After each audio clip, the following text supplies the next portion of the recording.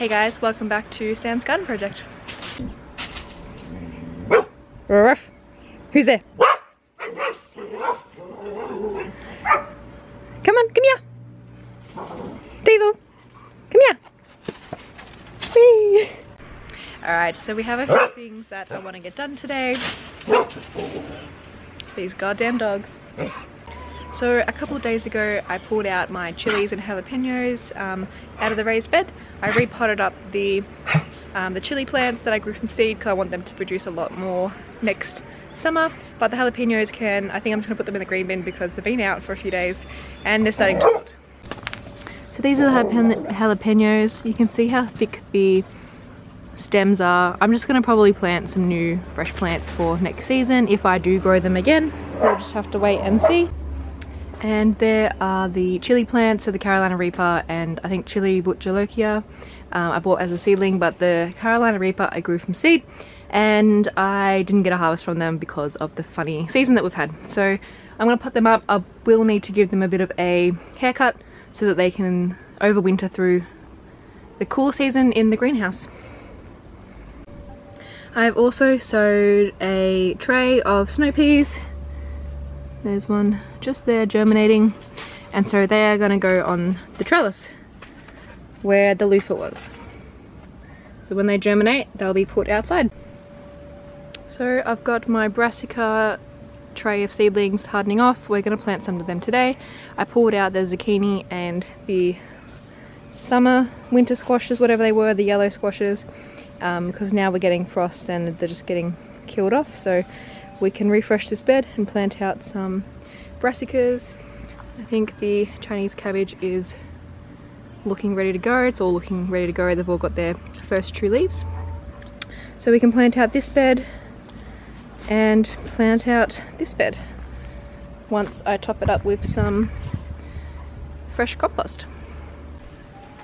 So I've also got some Chinese cabbage pak choy.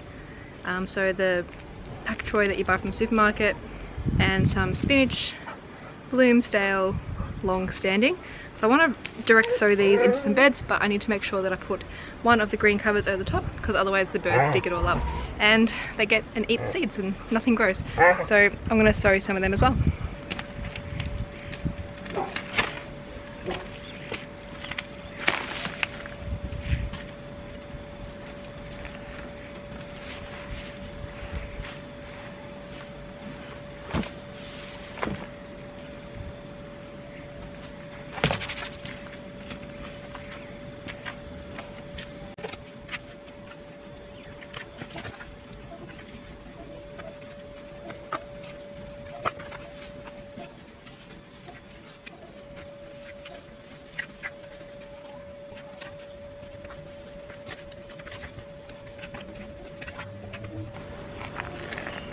So in this bed here, I think we might get the Chinese cabbages into the ground because these ones look the biggest. We'll evenly space them and we'll get some other brassicas if we've got some room.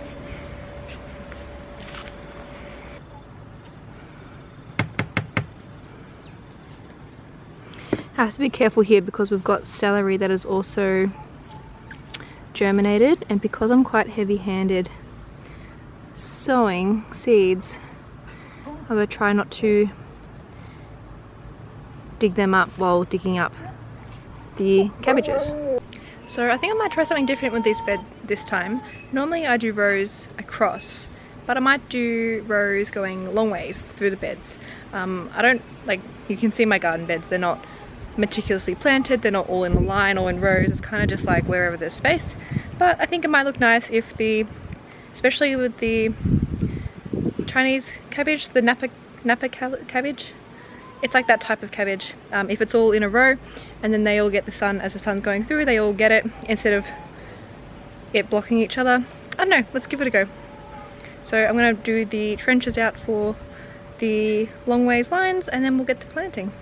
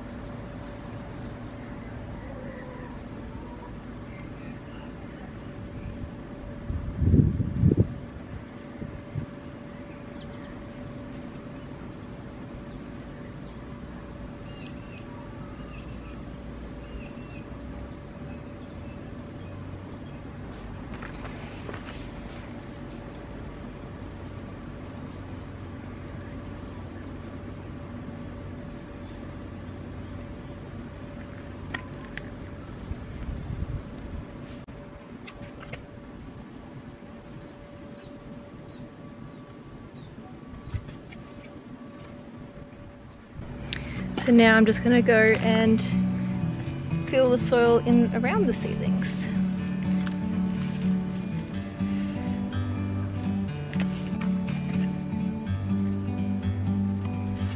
Like a bird on a tree, I'm just sitting here. I got time, it's clear to see. From up here, the world seems small. We can sit together. It's so beautiful, you and me. We meant to be in the great outdoors, forever free.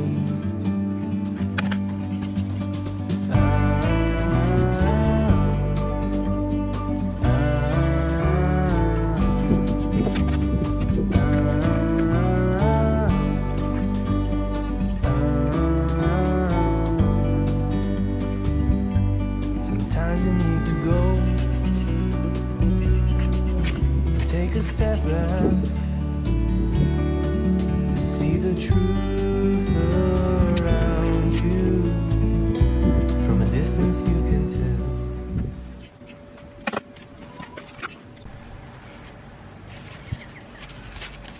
So now I'm just gonna water them in with a weak sea salt solution. I'm gonna top this up a little bit more.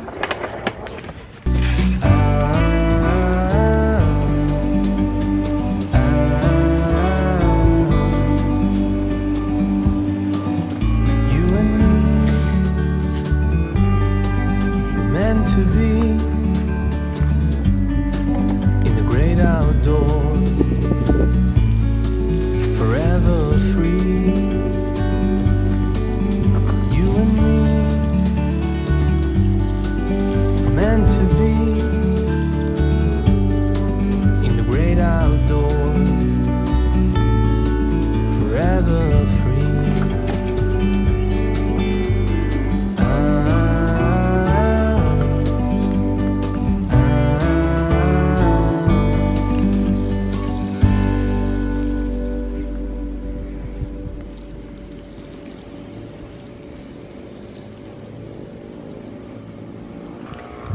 So they are all looking good. I planted more than I wanted to, but I had heaps of seedlings, so I can just come out and harvest these as they keep growing. Harvest some of the smaller ones, and that will leave room for the bigger ones to keep growing. So in my pocket here, I have some nasturtium seeds. These ones are a variegated variety. I took some off the plants at the community garden. They had nasturtiums and all these seeds were just on the ground, so I picked them up and I'm going to plant them in with the brassicas that we're planting out. So I'm going to put a couple down at the end of the cabbage bed that we just got, and maybe in the other bed that we're about to plant out as well, just to add some colour and also as a companion plant, so if there are cabbage moths, butterflies around during the colder season, that they're attracted to the same smelling compound in the leaves of nasturtiums. Same with marigolds, I think they both act the same way, and so that will distract the butterflies and hopefully lay eggs on them instead of on my food. So what we're gonna do, just make 2 little holes here and just plant maybe 2 seeds in there, 2 seeds in that one, cover it up, and so they should grow, and once everything gets a bit bigger I can take the covers off and they should trail over the sides and look really pretty. But yeah, that bed is now all done. So this is the other bed that we need to plant some stuff into. I'm just going to do the same thing on the ends here. Dig a hole, dig a hole. This soil looks a lot better. Like it's got some organisms in it, some fungi. 2 seeds in there, another 2 seeds in there, cover it over, get them out. These are terrible, they just spread everywhere. Make sure that goes on the compost pile. cover them over.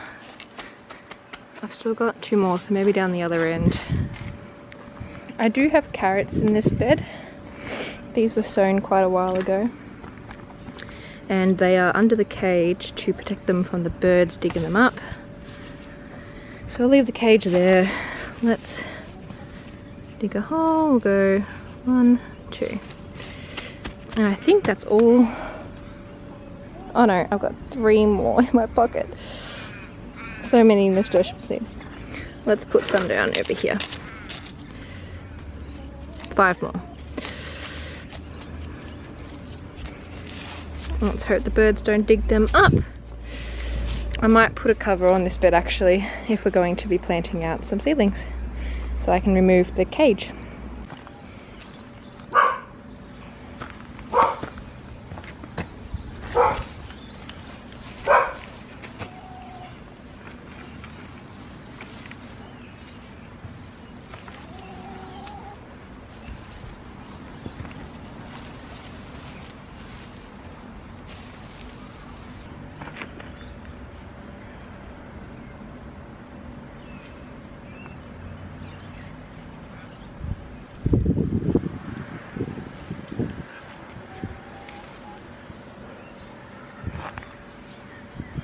I'm pretty sure these are broccoli and the end ones are cauliflower, but these could be cauliflower and the end ones could be broccoli.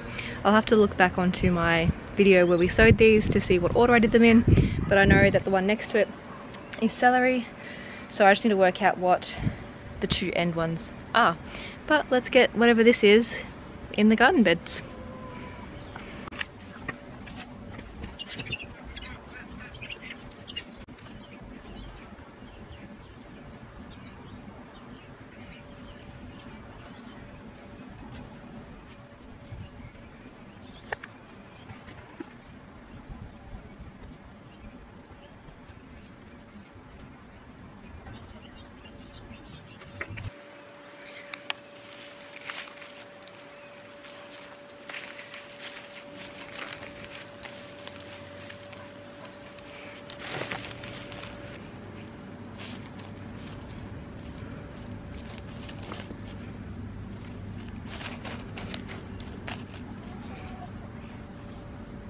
So in each row here I've kind of done 4 or 5 plants of pretty choice broccoli, but we'll wait and see.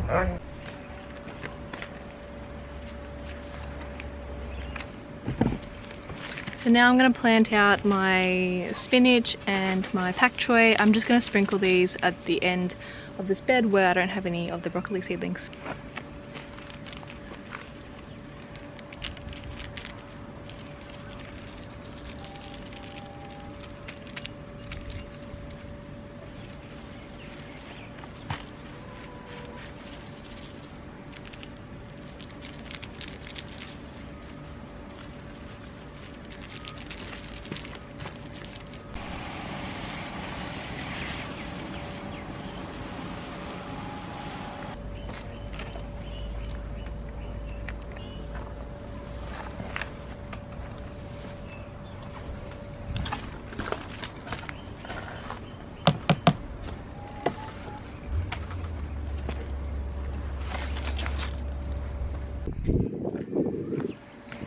I also have something exciting to show, which will be up in an upcoming video.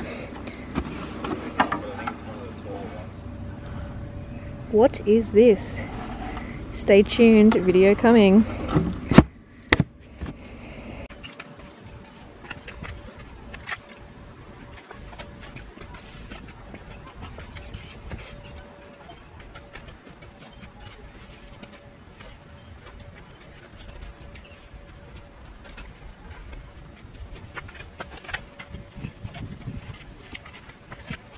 So I'm just going to change my gardening gloves because I got bit by something. It wasn't a spider. It looked like an earwig, but it's not, and it was a really like intense burning sensation, like it was like being burned by fire. So let's just change the gloves, and it's fine now, it's been a while. So those 2 beds are now done, the covers are on them, which means the birds won't be able to dig up all the seedlings. I just have one more job to do, which is to plant out my my quince tree and the plum tree. I'm going to plant them in those pots near the fence.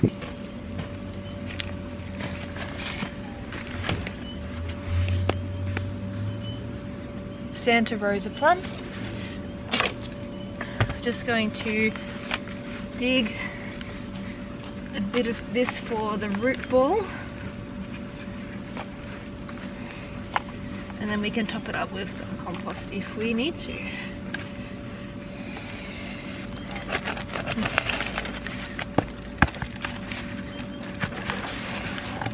Very root bound.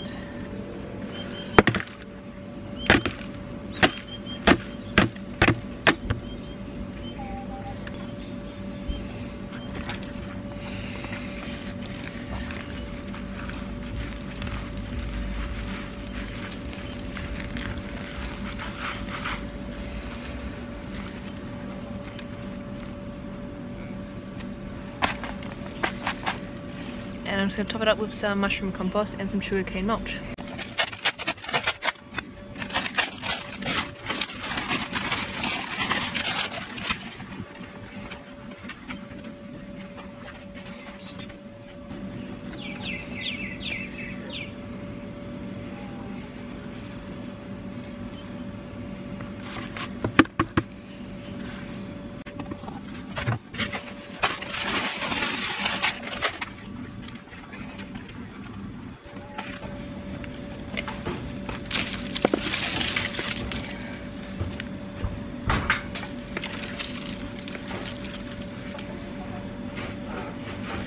In this pot we're going to put the Smyrna quince.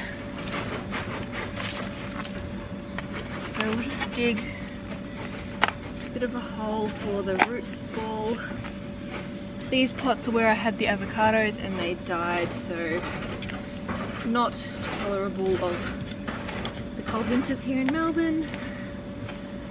So instead we can grow something that is well and truly adaptable, which is stone fruit.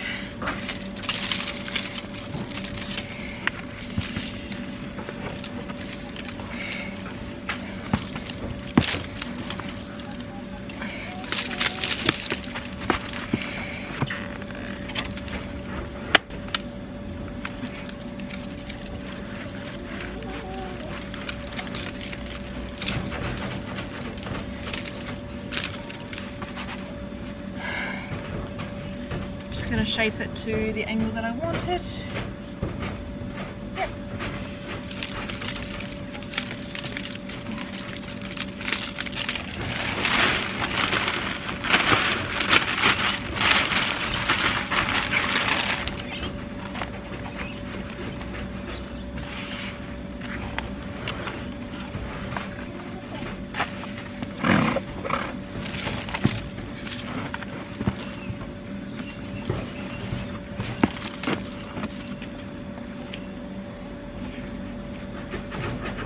That one's all done.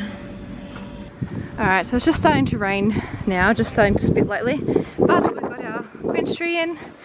They are affected by the pear and cherry slug, which the pears were affected by this season, so I'll have to make sure that I'm on top of that because it'll just spread everywhere.